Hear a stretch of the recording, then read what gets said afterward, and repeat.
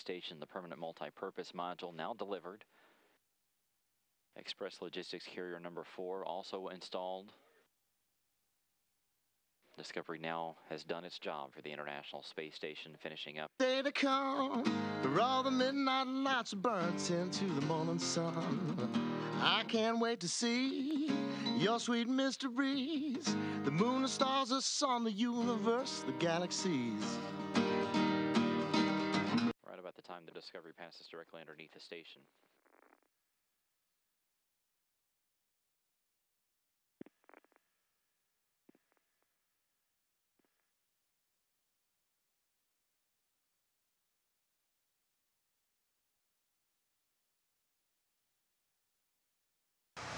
Five or 10 years from now, they're going to look back and go, how did we ever build a vehicle that could do all these things?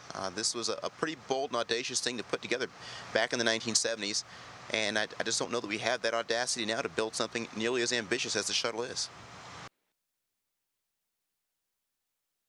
Its altitude 216 miles. And I think everybody knows that our shuttle fleet was named after great ships of exploration.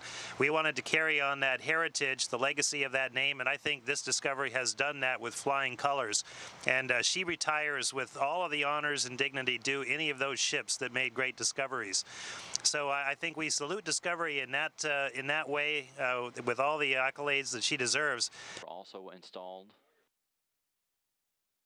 Discovery now has done its job for the International Space Station, finishing up this victory lap around the orbiting complex. What I hope is that wherever it's displayed in such a way that the public can see the shuttle through the various lenses of all of the thousands of people across the country that worked on the Space Shuttle program, and get a true picture of what it was like to work on this vehicle, to operate this vehicle from the ground, and to operate this vehicle from the cockpit as we have.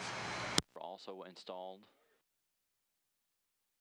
Discovery now has done its job for the International Space Station, finishing up this victory lap around the orbiting